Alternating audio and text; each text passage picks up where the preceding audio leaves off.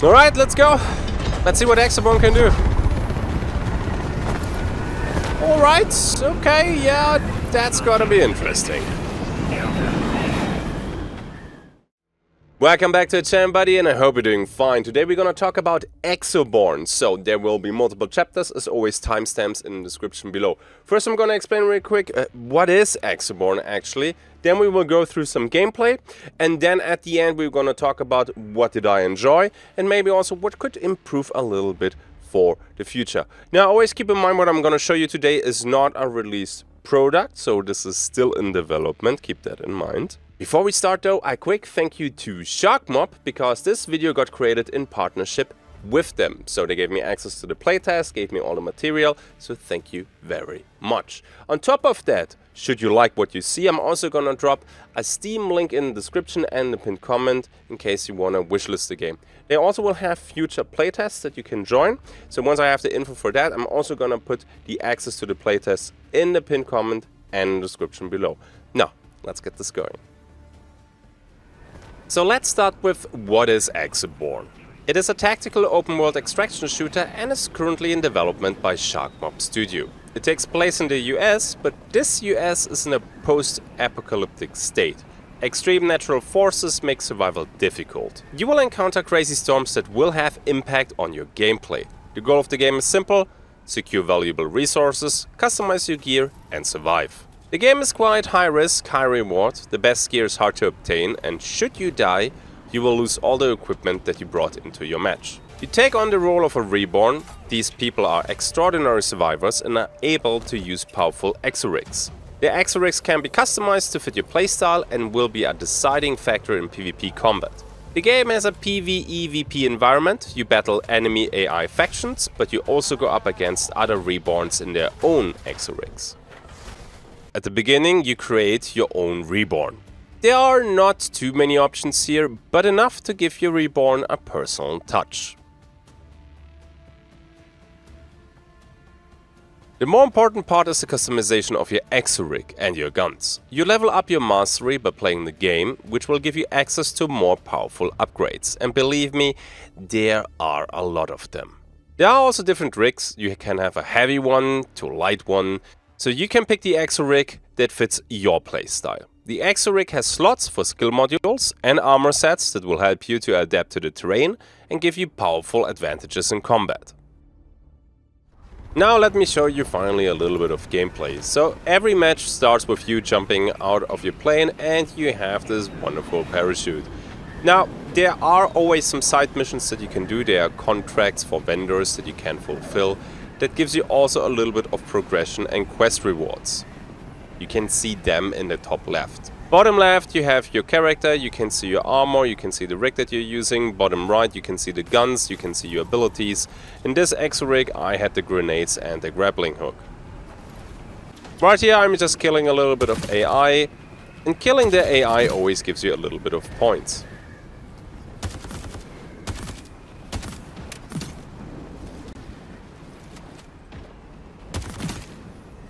You're looking of course for the juicy loot. For example, we have here some epics, and if you really want to have it personal, you also have a melee attack. The map helps you navigate through the whole thing. You can set markers, and traveling across the map is just a joy. You always have your parachute, and you can see I can even go upwards because of the upwind from the storms. And then with a grappling hook you can even reach all the high places.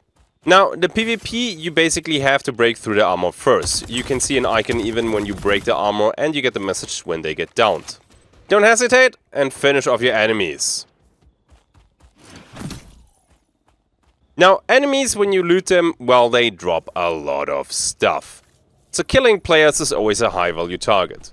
The grappling hook always gives you this nice mobility boost, and although the AI in these games is not really a challenge, they mostly serve as a detection mechanic. Attacking them or getting attacked by them will reveal your position, because enemies can hear the gunshots. Of course, that works the other way around too. And believe me when I tell you that some of these exorig abilities are quite potent. For example right here, that just feels very satisfying. Now, looting can be a little bit troublesome, especially when you have a lot of stuff on the ground, so you always have to open containers first. That spawns then the loot that you can pick up. They always drop a little bit of cash, you can pick up their guns, and you can pick up the ammo. Sometimes they even drop some really good loot, like weapon attachments. Now, one of the unique selling points for me personally is how you can travel across the map. The storm is not always a bad thing. Sure, the visibility is reduced, but you can travel so quickly to your points of interest as long as the wind is not coming from the front. And you don't even need a cliff or a place to drop down to enable the parachute. If you have upwinds from the storm, anywhere on the map you can basically start flying.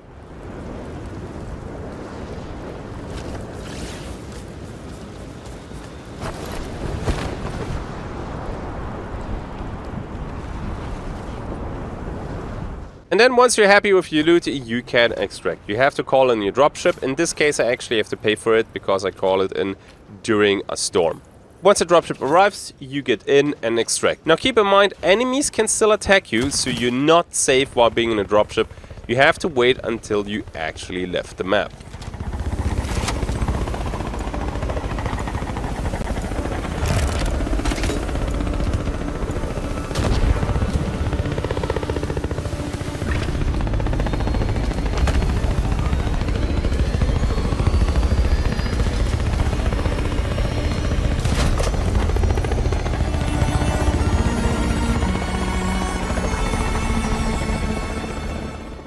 At the end, you get a little bit of a profit overview, which is kinda nice. It even calculates the profit for you, which is your extraction value minus your loadout value.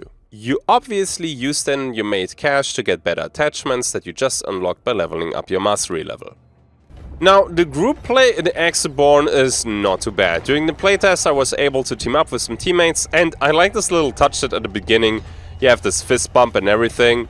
And although you have in-game VoIP, it was not that much necessary due to the ping system. Now, PvP in this game can be really fast. You can see enemies are using the ultimates on me with the lightning.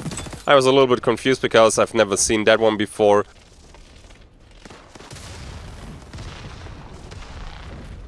And you use the high mobility from your Exorig, the grappling hook, to get in an advantage position. Also, don't forget to loot mid-PvP combat, your teammates love that. If you get severely damaged, the armor repair kit takes a while, so you cannot heal up very quickly. So when the enemy pushes, you get put down pretty quickly. But that doesn't mean that it's over for you. Teammates can come over and pick you up. That takes quite a while though. Reviving mid-combat like my teammate did right here is pretty difficult, so it was mostly a mistake from our enemies. And the TTK overall, although the game is naturally a little bit arcadish, feels not too bad. It doesn't feel like I'm using, I don't know, rubber bullets and my enemies feel like bullet sponges.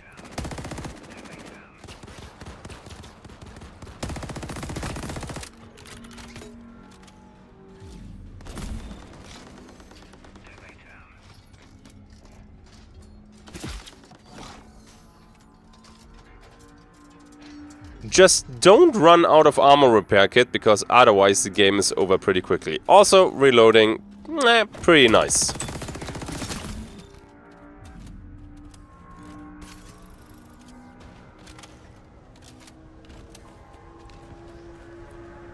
I have to admit though that sometimes the PvP felt kinda...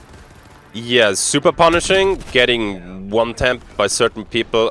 Yeah, that did not feel too great, but that's mostly me being a noob. Also, third-person perspective, you can look around corners, and then when you see the enemy in the open, you can finish them off. Well, that is just a classic issue of third-person perspective games. So I personally would like to see some first-person view. Otherwise, the team play with randoms and the gameplay in general feels pretty rewarding and also very satisfying. What surprised me quite a bit was that I did not run into a lot of extraction camping. Calling in a dropship and waiting for it to come in, well, enemies can see that, and very often that rings the dinner bell for vulture PvP gameplay.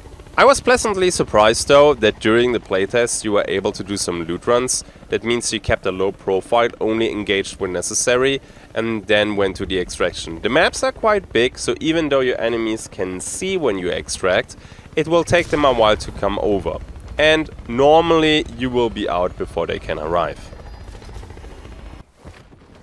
Now, before we jump to the final chapters, I would like to show you the other Exorics that I didn't play yet, because in the previous clips you always saw the Viper, but there's also the Kodiak and the Kestrel. Right here you can see the Kodiak, and that's something that I would call a heavy Exoric. You can already see that I move way slower than the previous gameplay, but for sacrificing mobility, the Kodiak can withstand physical damage and tornado force winds. It's probably the Exoric that you want to bring if you want to have it close and personal. As an extra bonus you get 4 extra inventory slots.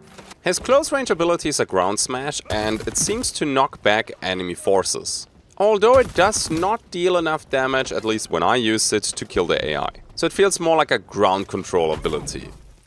However, stunned enemies are easy targets and you can put them down quickly. I'm somebody who prefers movement and speed, but I'm pretty sure there will be a few out there who will enjoy a more tanky class. Also, did I mention already that I really like the grenade launcher? That is not Kodiak specific though, that is an upgrade that is available for all Exorics.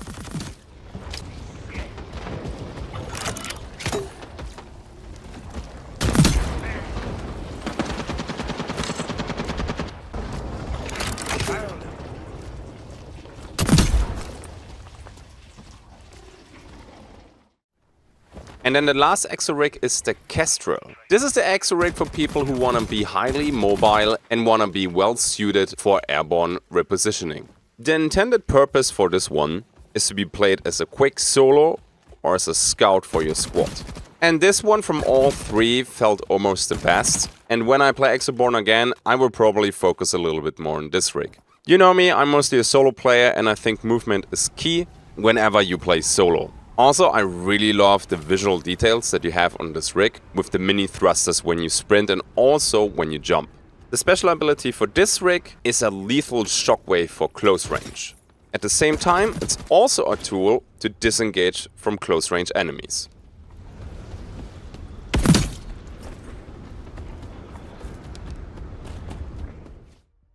Okay, so first of all, what I really like is the weather conditions that you have in this game. I mean, this is kind of a no-brainer, this is something new, this is cool, it gives you a lot of mobility options. The grappling hook is something that is not new, but the combination of the two, that you can have the glider and then grapple onto something, is very nice. It also has a strategic element, because if the wind is coming from behind, you will be ridiculously fast. If the wind is coming from the front, you will be quite slow. You can also disengage from fights by using the glider then, or the parachute, when you have upwinds. So there is quite an additional element to the game, which is very, very cool. On top of that, I enjoy exosuits. Like, I'm always a huge fan of this stuff, robots, mechs, exosuits, and that you can customize them, and there's really a lot of options to do so. That is freaking awesome. The gunplay itself feels satisfying. It's not super complex, I'm gonna be honest with you, and I enjoyed the TTK more or less. Sometimes I got instantly deleted, although I had full armor, so there are some very powerful attacks in this game. Sometimes when you fight at longer distances, it feels a bit bullet spongy, but overall during the playtest, I played in total I think 6 hours, it felt in the right place. Another thing that I liked is, when you get hit and take a lot of damage, it takes a while to recover. So it does not feel super arcadish. I mean, overall the game is a little bit more arcadish. But when it comes to restoring your armor, it's not like, okay, and you're done. Lots of games have that. So when you inflict damage on the enemy, it takes them a while to come back to the fight. I like this because it always feels kind of meh when you deal quite some damage and then you push quickly and they're already fully armored up again. You're like, I was just gone for a second. How did you do that? So the balance for the armor plates feels really good. Now, I said a few things that I enjoyed, but there's also room for improvement. So let's check that out. Now, although I had a lot of fun during the playtest, there are a couple things that need tweaking. The first thing is the looting. The looting is a little bit chaotic when you kill a lot of enemies and you open all the bags. There is so much loot on the floor. Finding the stuff that you want to pick up, or when you kill a player and they drop all their stuff, it's getting a little bit overwhelming almost to find the good stuff. Yeah, me real quick, I just want to let you know that I was in contact with the devs in the meantime, and they told me that The looting system is a big point that they're working on, and they will revamp the looting system for future playtests. Just want to let you know, and now we resume the video. Which is probably an awesome problem to have, because that means they were literally a loot pinata.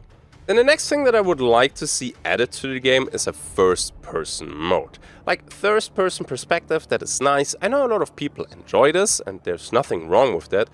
But it does feel a little bit cheesy. You can basically look over rooftops while replacing your armor and get a feeling of the situation. You can look around corners, see when people go in the open, then you peek yourself and then you spray them down.